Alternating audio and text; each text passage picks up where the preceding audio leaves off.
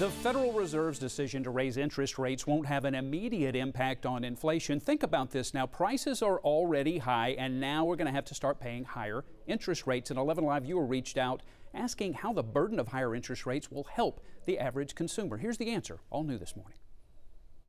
Whether it's at the grocery store or the gas station, our wallets are suffering.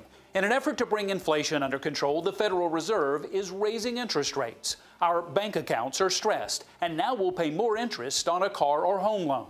An 11 Live viewer wonders how raising interest rates will help. Hi, this is Dorothea from Union City. Can you explain how this works? First, think about what happens when interest rates are low. It's easier to pay off a credit card bill or borrow money to buy a house, so it encourages spending. Demand for products is high, so prices soar.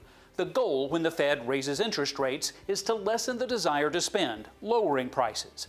Dr. Ray Hill of Emory University's Goizueta Business School says the biggest impact is on the housing market and investments. And that's either investment by firms because it raises their cost of capital, or investment in housing, which is where the mortgage rates come in. By raising the interest rate 1/4 percentage point now, with the promise of 6 more hikes before the end of the year, the Fed is pumping the brakes on spending. Dr. Hill says jamming the brakes can lead to a recession. That would be a scenario like Alan Greenspan in late 80s, really. So when he made the Fed funds rate go up to 10%.